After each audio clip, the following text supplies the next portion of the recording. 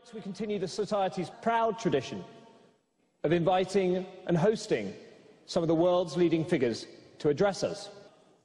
We exist as a society to promote debate and the discussion of ideas, and tonight is no exception. I urge all of you here this evening to make full use of the question and answer session that will happen later on tonight. With that said, I now ask you to join with me in welcoming Dr. Zakir Naik to address the Society.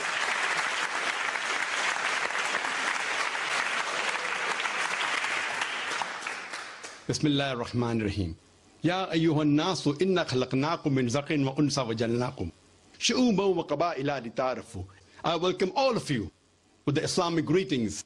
Assalamu alaikum wa rahmatullahi wa barakatuh. May peace, mercy and blessings of Allah subhanahu wa ta'ala, of Almighty God, be on all of you.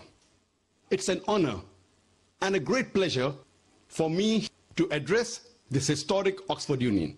And I would like to thank the Oxford Union, especially its president, Mr. James Langman, for making this event possible. The topic of my talk today is Islam and the 21st century. Islam comes from the root word salam, which means peace.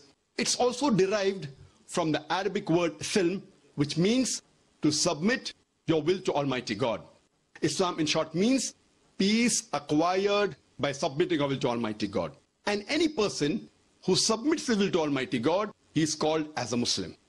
Many people have a misconception that Islam is a new religion which came into existence 1400 years ago. And Prophet Muhammad, peace be upon him, is the founder of this religion. In fact, Islam is there since time immemorial, since man set foot on this earth. And Prophet Muhammad, peace be upon him, is not the founder of this religion, but he is the last and final messenger of Almighty God. The religion of Islam is based on the teachings of the glorious Quran, which came into existence 1400 years back. Is it possible that today the humanity at large in this 21st century can gain guidance how a life should be led from a book which is 1400 years old? But natural. The answer obviously is no, if this book is written by a human being. But the glorious Quran is the last and final revelation of Almighty God, which was revealed to the last and final messenger, Prophet Muhammad, peace be upon him. The glorious Quran is the proclamation to humanity. It is the fountain of mercy and wisdom. It's a guide to the erring. It's a warning to the heedless. It's an assurance to those in doubt. It's a solace to the suffering. And it is a hope to those in despair. The glorious Quran is the last and final revelation of Almighty God, which was revealed to the last and final messenger, Prophet Muhammad, peace be upon him. For any book to claim that it is a word of God, for any book to prove that it is the revelation from Almighty God, it should stand the test of time. Previously, in the olden days, it was the age of miracles. The glorious Quran is the miracle of miracles. Later on came the age of literature and poetry. Muslim and non-Muslim Arabic scholars alike, they acclaim the glorious Quran to be the best Arabic literature available on the face of the earth. But today, if a religious book in a very poetic fashion says, the world is flat, will a modern man believe in it? But naturally the answer is no. Because today is not the age of literature and poetry. Today is the age of science and technology, where the glorious Quran is compatible or incompatible with modern science. According to Albert Einstein, the famous physicist and the Nobel Prize winner, who I'm told also addressed this historic Oxford Union, he said, science without religion is lame, and religion without science is blind. Let me remind you, the glorious Quran is not a book of science, but it's a book of signs, S-I-G-N-S. It's a book of ayats, it's a book of verses. And the glorious Quran has more than 6,000 signs, 6,000 ayats, 6,000 verses, out of which more than 1,000 speak about science. As far as my talk today is concerned, I will only be speaking about scientific facts. I will not be speaking about scientific hypotheses and theories, which all of us know many a time, these theories and hypotheses take U-turns. In the field of astronomy, a few decades earlier, in the 1970s, there were a group of scientists who described how the universe came into existence, for which they got the Nobel Prize. This they called as the Big Bang. And these scientists said that initially our universe was one primary nebula. Then there was a secondary separation. There was the Big Bang, which gave rise to galaxies, the stars, the planets, the sun, as well as the earth on which we live. This they called as the Big Bang. This, what the scientists discovered about 40 years back, is mentioned in the Quran 1400 years ago, in Surah Anbiya, chapter number 21, verse number 30, where it says, Avalam yaral lazina kafaru. Do not the unbelievers see, anna samawati wal arda, kanat ratqan fafataqnahuma, that the heavens and the earth were joined together and we clove them asunder. This Big Bang, which the scientists discovered recently, is mentioned in the Quran 1400 years ago. Previously, we human beings, we thought that the world was flat. It was in 1577, when Sir Francis Drake sailed around the earth, that he first time proved that the earth on which we live, it is spherical in shape. The Quran mentions 1400 years ago, in Surah Naziyat, chapter number 79, verse number 30, Wal arda ba'da zalika dhaha, and thereafter we have made the earth egg-shaped. One of the meaning of daha is an expanse, and the earth is an expanse. The other meaning is derived from the Arabic word duya, which means an egg. And today we know the earth is not completely round like a ball. It is flattened from the pole. It is geospherical in shape. The Arabic word dahaha doesn't refer to a normal egg. It specifically refers to the egg of an ostrich. And if we analyze, the egg of an ostrich is too geospherical in shape. The glorious Quran 1400 years ago says that the earth is geospherical in shape. Previously we thought that the light of the moon was its own light. Recently we have come to know that the light of the moon is not its own light, but it is a reflected and borrowed light. The Quran says in Surah Furqan, chapter number 25, verse number 61, Blessed is he who has placed the constellation in the sky and placed therein sun, a lamp having its own light, and moon having borrowed or reflected light. So the Quran describes the moonlight as borrowed or reflected, which we came to know recently in science. Recently in science means 50 years back, 100 years back, 200 years back. When I was in school, I passed my school in 1982, about 29 years back. There I had learned in science that the sun, though it revolves, it does not rotate about its own axis. But the Quran mentions in Surah Anbiya, chapter number 21, verse number 33, Huwa allazi khalaqa al-layla wan-nahara. It is he who has created the night and the day. Wash-shamsa wal-qamar, the sun and the moon. Kullun fi falaki yasbahun, each one traveling in orbit with its own motion. The Quran says the sun and the moon, besides revolving, it also rotates about its own axis. Recently, a few decades earlier, science has come to know that the sun rotates and takes about 25 days to complete one rotation, which has been incorporated in most of the school textbooks throughout the world. There may be certain skeptics who will say, it's nothing great that the Quran speaks about astronomy, since the Arabs were advanced in the field of astronomy. I do agree that the Arabs were advanced in the field of astronomy, but I'd like to remind them that the Arabs became advanced in the field of astronomy a few hundred years after the Quran was revealed. So it is from the Quran that the Arabs learned about astronomy and not the vice versa. In the field of hydrology, we learn in the school about the water cycle. How the water evaporates from the ocean, forms into clouds, moves into the interior, falls down as rain, and the water table is replenished. This was first described by Sir Bernard Palissy in the year 1580. The Quran too describes the water cycle in great detail 1400 years ago. The Quran speaks about the water cycle in great detail in several places. In Surah Az-Zumur, chapter number 39, verse number 21. In Surah Rum, chapter number 30, verse number 24. In Surah Mu'minun, chapter number 23, verse number 18. In Surah Hijr, chapter number 15, verse number 22. In Surah Nur, chapter number 24, verse number 43. In Surah Araf, chapter number 7, verse number 57. In Surah Ra'd, chapter number 13, verse number 17. In Surah Furqan, chapter number 25, verse number 48 and 49. In Surah Fatir, chapter 35, verse number 9. In Surah Yasin, chapter number 36, verse number 34. In Surah Jasha, chapter number 45, verse number 5. In Surah Qaf, chapter number 50, verse number 8 and 9. In Surah Waqia, chapter number 56, verse number 68 to 70. In Surah Mulk, chapter 67, verse number 30. In Surah Tariq, chapter number 86, verse number 11. I can go on and on giving references only in the Quran of the several verses which speak about the water cycle in great detail. In the field of oceanography, there's a verse in the Quran, in Surah Furqan, chapter number 25, verse number 53, which says that He has let two bodies of flowing water, one sweet and palatable, and the other salty and bitter. Though they meet, they will not mix. There is a barrier which is forbidden to be trespassed. The commentator of the Quran could not understand what does God Almighty mean by saying that these two waters, when they meet, they will not mix, and there is a barrier which is forbidden to be trespassed. Today, after science advance, we have come to know that whenever one type of water flows into the other type of water, it loses its constituents and gets homogenized into the water it flows. This today science calls as the transitional homogenizing area, which the Quran refers to as barzakh, as a barrier. And this can be seen in Cape Point, the southernmost tip of South Africa. And when we see even the color of the water between these two types of water differs.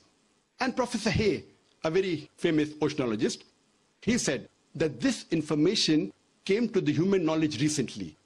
This book, the Quran, it's difficult to explain how does it mention 14 years ago. In the field of biology, the Quran says in Surah Anbiya, chapter number 21, verse number 30, that we have created every living thing from water. Will you not then believe? Imagine in the deserts of Arabia, the Quran says every living thing is made from water. Who could have believed in it? Today, after science advance, we have come to know that every living being, it contains cells. And the basic substance of cell is the cytoplasm, which contains about 80% water. Today, science tells us that every living creature contains 50 to 90% water. In the field of botany, previously we did not know that even the plants have got sexes, male and female. The Quran says in Surah Taha, chapter number 20, verse number 53, that it is He who sends down water from the sky, and with it brings diverse pairs of plants, each separate from the other. The Arabic word azwaj, meaning pair, saying that the plants have got sexes, male and female. In the field of zoology, the Quran says in Surah Anam, chapter number 6, verse number 38, it is He who has made every animal that walks on the earth and every bird that flies in the air to live in communities like the human beings. Today, science agrees that even the animals and the birds live in communities like the human beings, which was not known earlier. The Quran speaks about the lifestyle of the bee in Surah Nahl, chapter number 16, verse number 68 and 69. The Quran speaks about the lifestyle of the spider in Surah Ankabut, chapter number 29, verse number 41. The Quran speaks about the lifestyle and the communication of ants in Surah Namal, chapter number 27, verse number 17 and 18. In the field of medicine, the Quran says in Surah Nahl, chapter number 16, verse 68 and 69, that from the belly of the bee, we give you a drink of varying colors in which there is healing for mankind. It is recently we have come to know that the honey that we have is obtained from the belly of the bee. And today science agrees that there are mild antiseptic properties in honey, and it is even a healing for mankind. In the field of physiology, the Quran describes the blood circulation and the production of milk in a nutshell in Surah Nahl, chapter 16, verse number 66. 600 years after the Quran was revealed, Ibn Nafis, he made it known to the world about the production of milk and blood circulation. 400 years later, that is 1,000 years after the Quran was revealed, William Harvey, he made it famous to the Western world. In the field of embryology, the Quran describes the various embryological stages of the human development in great detail in Surah Mu'minun, chapter number 23, verse number 12 to 14. It says that the human being was nutfa, then we made it into an alaka, a mudga, a zama, that human being is created from a minute quantity of fluid. Then it made it into alaka, that is a leech-like substance, then made it into a chewed-like lump, then made it into bones, then clothed the bones with flesh. When this verse was showed in the early part of the 1980s to Dr. Keith Moore, who at that time happened to be the highest authority in the field of anatomy and embryology, he was the head of the department in the University of Toronto, he said that the description of the Quran is far superior to what modern embryology describes today instead of stage 1, 2, 3. And he said that it's not possible that any human being can mention these things in the Quran. This Quran has to be the word from Almighty God, and he has no objection in accepting Prophet Muhammad as the messenger of Almighty God. Time does not permit me to speak a lot about science. I'll just give one more example which is mentioned in the Quran.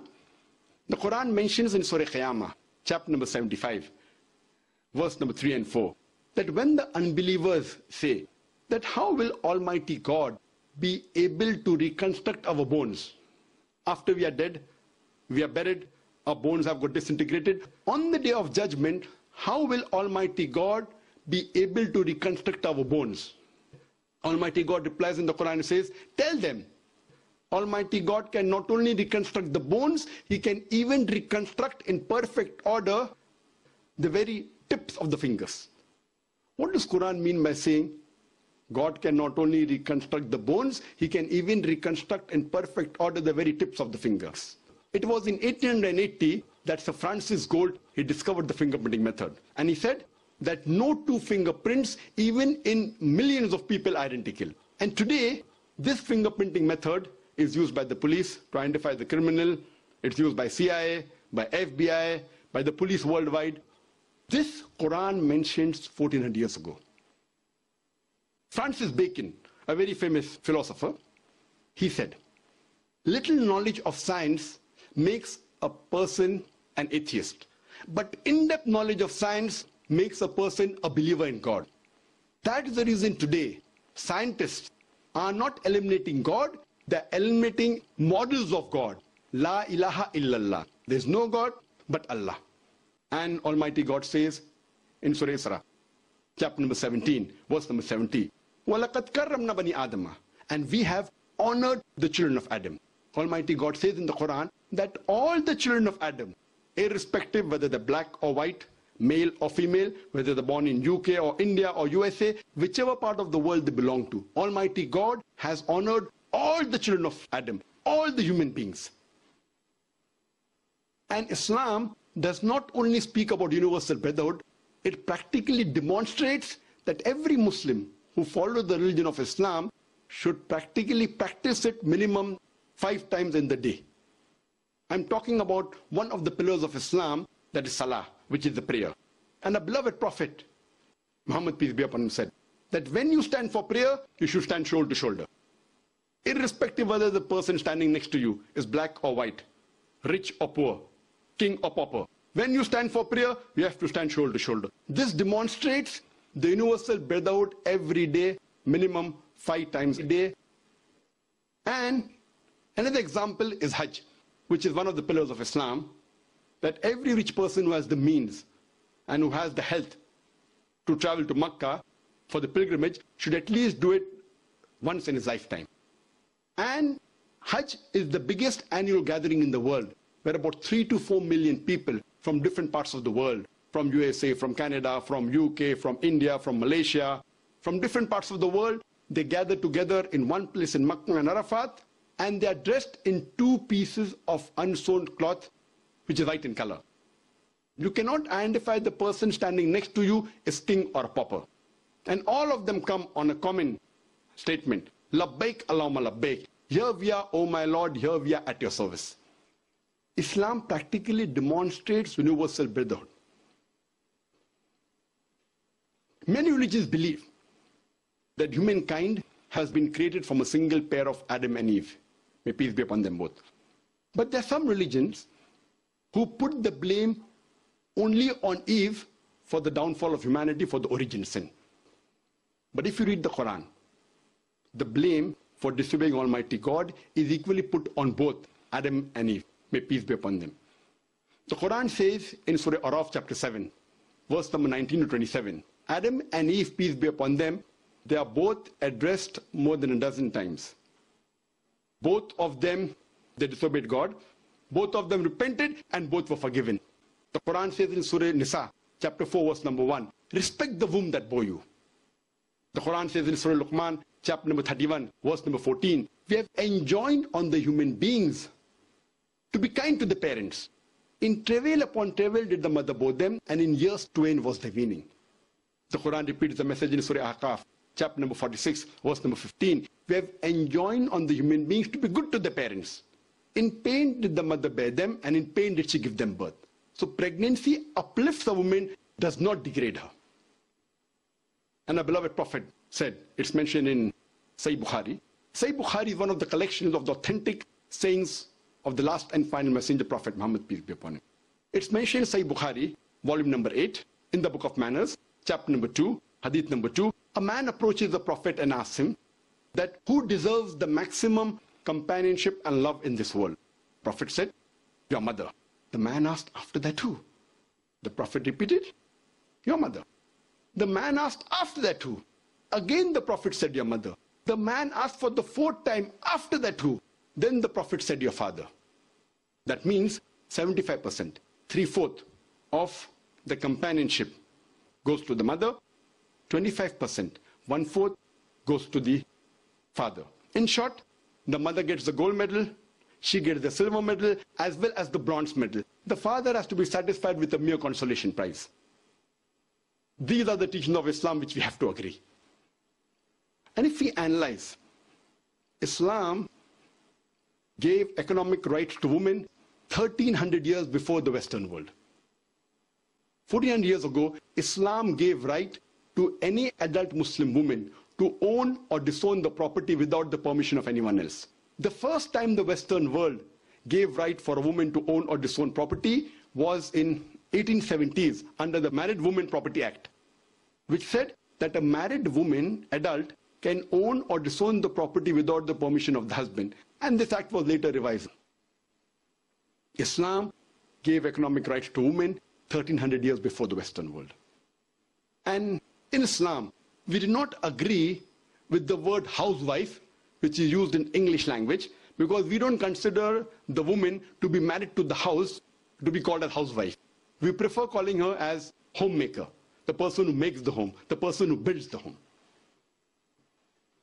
Though we see that there are many misconceptions, and many people think that men and women in Islam are not equal. In fact, in Islam, men and women are equal. But equality does not mean identicality. They're equal, but they are not identical. Depending upon the physiological makeup, their psychological makeup, their biological makeup, they have different roles. Overall, men and women are equal in some aspects. The woman, she may have a degree of advantage. In some aspects, the men may have a degree of advantage. Let me give you an example. If there are two students in a class, student A and B, both of them, they come out first in examination. Both get 80 out of 100. When we analyze the answer sheet, the 10 questions which have 10 answers, each carrying 10 marks. In answer to question number 1, student A gets 9 out of 10. Student B gets 9 out of 10. In answer to question number 2, student B gets 9 out of 10, and student A, he gets 7 out of 10. In all the remaining 8 answers, both get 8 out of 10. If we add up, both get 80 out of 100, they're equal. But in answer number 1, the student A has the degree of advantage. In answer number 2, student B has the degree of advantage. In the other aspects, both are equal. And overall also they're equal. In the same way, men and women in Islam are equal. In some aspects, the men have a degree of advantage. In some aspects, the women have a degree of advantage. For example, if a robber, if a thief enters my house, I will not say, I believe in women liberalization. I will not ask my wife or my daughter to go and fight. Since God has given me more strength, it is my duty to fight. As the Quran says in Surah Nisa chapter 4 verse 34, that God has given more strength to men. It is his duty to protect the woman. So in strength, the men have a degree of advantage. And the other example I gave earlier, that where companionship of the children is concerned for the parents, the women have 3 times more companionship as compared to men. The mother has 3 times more companionship as compared to father. So here, the women have a degree of advantage. So as I said earlier, men and women in Islam are equal. In some aspects, the women have a degree of advantage. In some aspect, the men have a degree of advantage. The foundation of the religion of Islam is the belief in one and only sole creator and sustainer. And this creator and sustainer, Almighty God, is the same for all the human beings. Only if you agree that our creator, sustainer and cherisher, one God, is the same, then only can brotherhood be maintained in all religions. And this is the basis of all the religions. Religion, according to Oxford Dictionary, means a belief in a superhuman controlling power, a personal God or gods that deserve worship and obedience. So according to Oxford Dictionary, religion means belief in God. If you understand God, you understand that religion in the right perspective. Quran says in Surah Al-Imran chapter 3 verse number 64, Ta'alaw ila kalimatin sawa'im bayna bainakum. Come to common terms as between us and you. Which is the first term? Allah na'budu illallah. That you worship none but one Almighty God. So the Quran says, let the people of different religions come to common terms. What is different, we can discuss tomorrow. Let us agree to follow what is common. And one thing common in all the religion is to believe and worship only one God. To understand any religion or to understand the concept of God in a religion, it is not appropriate to try and observe the followers of that religion. Because many a time the followers themselves may not be aware about the religion or the concept of their God in religion. The best and the most authentic way of understanding a religion or understanding the concept of God in a religion is to try and understand what the authentic scriptures of that religion have to speak about God. Let's try and understand the concept of God in the major religions in a nutshell. First, we'll try to understand the concept of God in Hinduism. The 2 major and most authentic scriptures in the religion of Hinduism are the Vedas and the Upanishad. It's mentioned in the Chandogya Upanishad, chapter number 6, section number 2, verse number 1. Ekam evidityam. God is only one, without a second. This is a Sanskrit quotation. It's mentioned in the Svetasvetar Upanishad, chapter number 6, verse number 9. Nacha se kasij, janitana chadipa. Of that God, he has got no parents, he has got no Lord, he has got no father, he has got no mother, he has got no superior. It's mentioned in the Svetasvetar Upanishad, chapter number 4, verse number 19, as well as Yajurved, chapter number 32, verse number 3. Na tasya pratima asti. Of that God, there is no pratima. Pratima is a Sanskrit word which means an image, a photograph, a painting, a picture, a sculpture, a statue, an idol. It says, of that God, there is no image, there is no picture, there is no painting, there is no portrait, there is no statue, there is no idol, there is no sculpture. And the Brahma Sutra of Hinduism, the fundamental creed of Hinduism is, Ekam Braham Devtya Naste, Nena Naste Kinchan. Bhagwan ek hi hai, dusra nahi hai. Nahi hai, nahi hai, zara bhi nahi hai. There is only one God, not a second one. Not at all, not at all, not in the least bit. So if you read the Hindu scriptures, you shall understand the concept of God in Hinduism and understand Hinduism in the right perspective. Let's discuss the concept of God in Judaism. It's mentioned in the Old Testament, in the book of Deuteronomy, chapter number 6, verse number 4. Moses, peace be upon him, says, Shama Israelo, Adnahin Adnaikat. Hear, O Israel, the Lord, our God, is one Lord. It's mentioned in the book of Isaiah, chapter number 43, verse number 11. I am Lord, and there's no Savior besides me. So if you read the Old Testament, you shall understand the concept of God in Judaism and understand Judaism in the right perspective. Before we discuss the concept of God in Christianity, I would like to clarify a few points. Islam is the only non-Christian faith which makes it an article of faith to believe in Jesus Christ, peace be upon him. No Muslim is a Muslim if he does not believe in Jesus Christ, peace be upon him. We believe that he was one of the mightiest messengers of Almighty God. We believe he was the Messiah, translated Christ. We believe that he was born miraculously without any male intervention, which many modern day Christians today do not believe. We believe that he gave life to the dead with God's permission. We believe he healed those born blind and lepers with God's permission. The Christians and the Muslims, we are going together. One may ask, then where is the parting of ways?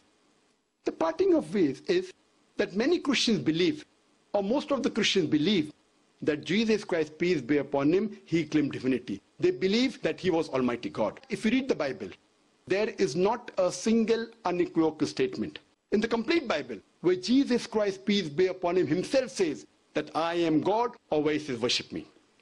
In fact, if you read the Bible, it's mentioned in the Gospel of John, chapter number 14, verse number 28. Jesus Christ, peace be upon him, said, my Father is greater than I. Gospel of John, chapter number 10, verse number 29, my Father is greater than all. Gospel of Matthew, chapter number 12, verse number 28, I cast out devils with the Spirit of God. Gospel of Luke, chapter number 11, verse number 20, I with the finger of God cast out devils. Gospel of John, chapter number 5, verse number 30, I can of my own self do nothing. As I hear, I judge, and my judgment is just. For I seek not my will, but the will of my Father. Anyone who says I seek not my will, but the will of Almighty God, he's a Muslim. As I mentioned, Muslim means a person who submits his will to God. And Jesus Christ, peace be upon him, said, not my will, but the will of Almighty God. So in Arabic, we say he's Muslim. Therefore, we say Jesus Christ, peace be upon him, was one of the mightiest messengers of Almighty God. And he further clarified in the Gospel of John, chapter number 14, verse number 24, he said that the words that you hear are not mine, but my Father's who has sent me. It's clearly mentioned in the book of Acts, chapter number 2, verse number 22. It says, Ye men of Israel, listen to this.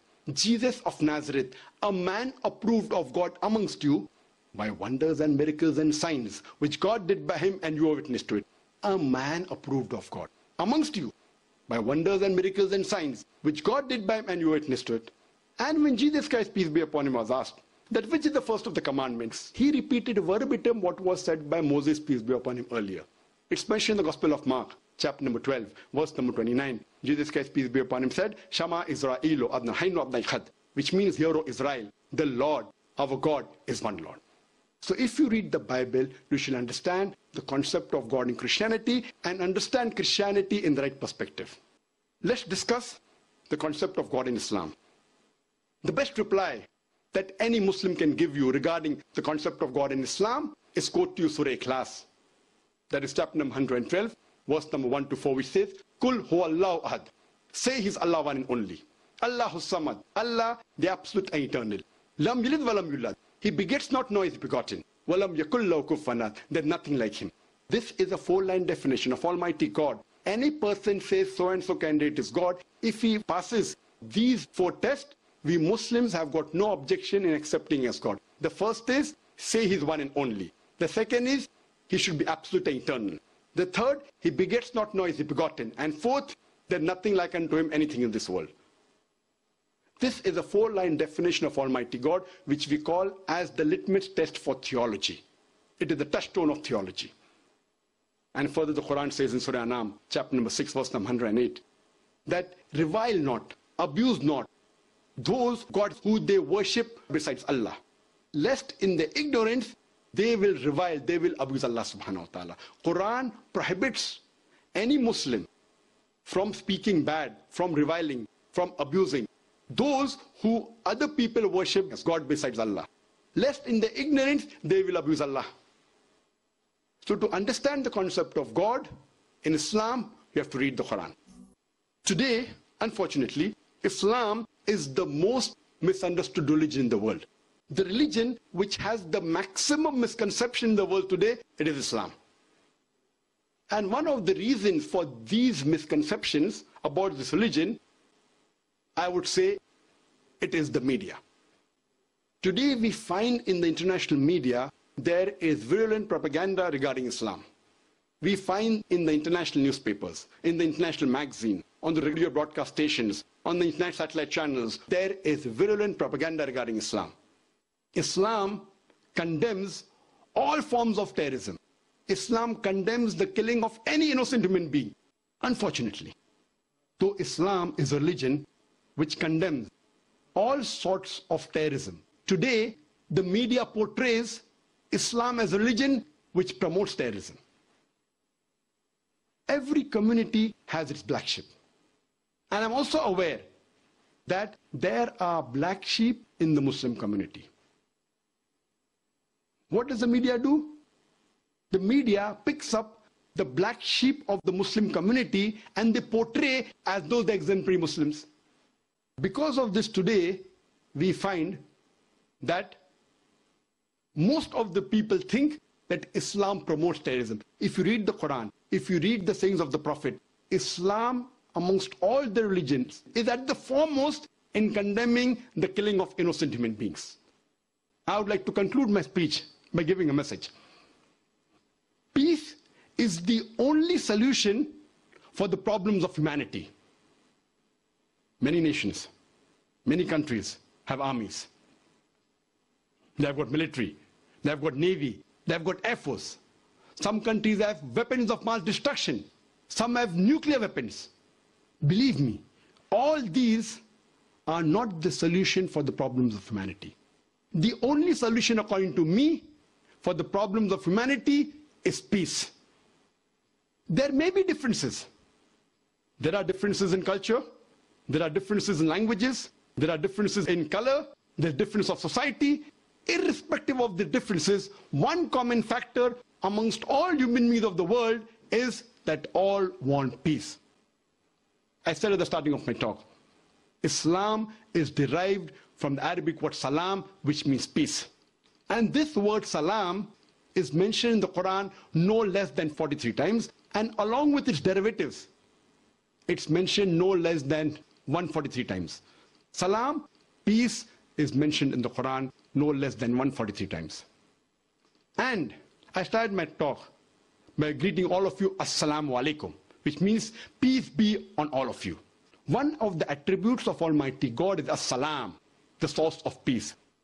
Quran says in Surah Ma'idah chapter 5 verse number 16 that Almighty God guides those people who come towards Him towards peace and safety and takes them out of darkness into light. According to me, peace is the only solution. My message is only of peace. And I am a person who spreads peace. My mission is to spread peace. I would like to end my talk with the quotation of Dr. Adam Pearson. Dr. Adam Pearson said, people who worry that one day nuclear weaponry will fall in the hands of the Arabs, they fail to realize that the Islamic bomb, the bomb of peace, has already been dropped. It fell the day Prophet Muhammad, peace be upon him, was born. Wa akhiru da'wana alhamdulillah rabbil alamin.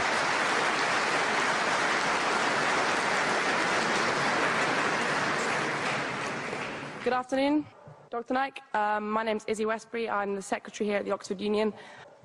What's the question, sister? In your speech, you talk about the hijab being something that serves to protect a woman. But how is it not extremely patronizing and degrading in not allowing the woman to make that decision herself? If you read the Quran and Islam has prescribed hijab. That means the woman should be covered. This is for the modesty. And it is not only mentioned in the Quran, it is also mentioned in the Bible. If you read the Bible in the 1 Timothy, chapter number 2, verse number 9, it says that women should be dressed up with shamefacedness. They should be dressed up with sobriety and should not wear braided hair or gold or pearls. It's further mentioned in the 1 Corinthians, chapter number 11, verse number 5, 6. The woman that does not cover her head, then she dishonors her head. Her head should be shaved off. Anyway, I don't agree with this. I'm just quoting you from the Bible. Same way, if you go to the Vedas, it says that the woman should cover the head. So all the religious scriptures, they talk about the woman covering their head. It is for modesty. On the March of 9th, 2009, Sunday Times carried an article. In Britain, 1 out of 7 feel that the women who wear sexy revealing clothes, she should be hit. I'm sorry, I don't agree with it. This is the statistics that was given in the Sunday Times on the 9th of March 2009. That in Britain, 1 out of 7 Britishers believe that the women who wear revealing and sexy clothes should be hit. I disagree with this. Furthermore, one more article came in 2005 in the same newspaper, Sunday Times. It said that 26% of the Britishers, they feel that wearing revealing clothes is partially or totally responsible for the rape. So what I say, that the more modestly you are dressed up, you are respected more. So Islam has prescribed the modest hijab for the woman not to degrade her but to uplift her. I do agree there may be cultural differences. Islam cannot force anyone to adopt it. There are cultural differences. For example, I'll give you an example. That some societies, what they feel, that even looking at a woman is immodest. Some societies feel looking is no problem, but touching a woman is immodest. Some of the societies feel shaking hand is no problem. Some societies feel kissing no problem. Some societies feel doing anything as long as both agree is no problem. Different societies and different cultures have got different rules and regulations. When I went to America, while I was giving a talk, one of the Americans told me, "You Eastern women, you're immodest." I was shocked. So I said, "Why do you call the Eastern woman immodest?" He told me, "You Eastern women, you expose your belly." So in America and Western country, exposing belly is immodesty. In India, exposing belly is not immodesty, wearing shorts is immodesty. So what I've realized, sister, there's different culture, there's different system. Islam cannot force anyone to adopt. It's clearly mentioned in the Quran in Surah Baqarah, chapter number 2, verse number 256, la ikraha fid din. There is no compulsion in religion. But if some women want to adopt the hijab because they feel modest and they feel respected, I feel no other woman should disagree. And when I've been to UK, I've seen hundreds and thousands of women who do cover their hair and who feel that they are uplifted because of this modesty. Hope that answers the question. Good evening, Dr. Zakir Naik. My name is Dr. Ramzi from Oxford, ambassador for Universal Peace Federation, and one of the members of the Muslim Council of Britain. I would like to say you are doing an excellent job. God bless you.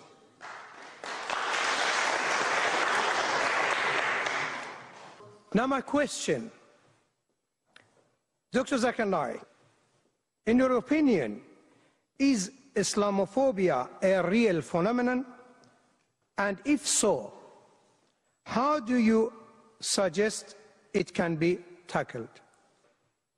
Does the responsibility lie with the Muslim community, or should Western society be doing more to breach this barrier of fear? I'm talking about the fear. All phobias are fear of unknown. Thank you. The brother asked a very good question, that is Islamophobia a real phenomena? How should it be tackled? Is it the responsibility of the Muslim community to do it? Yes, there is Islamophobia, especially in this 21st century. And as I mentioned in my speech, I believe one of the major reasons for this Islamophobia is the media.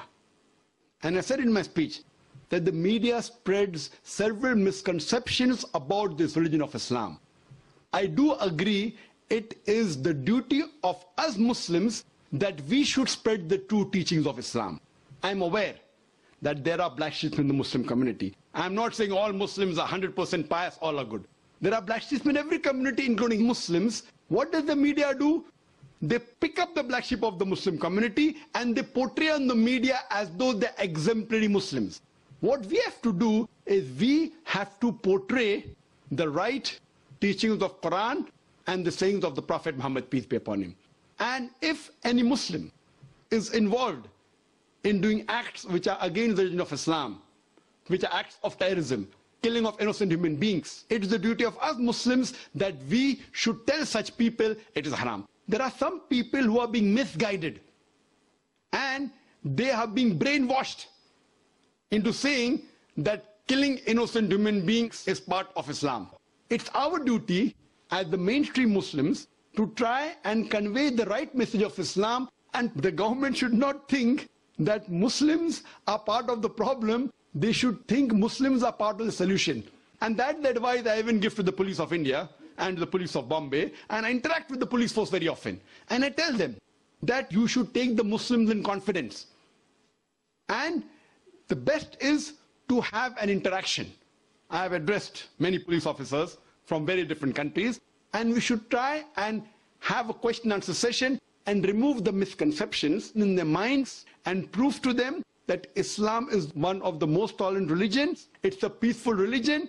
And if you know the teaching of Islam, surely the least person that you'll have to fear is a true Muslim. I'm not talking about the black sheep of the Muslim community. Hope that answers the question.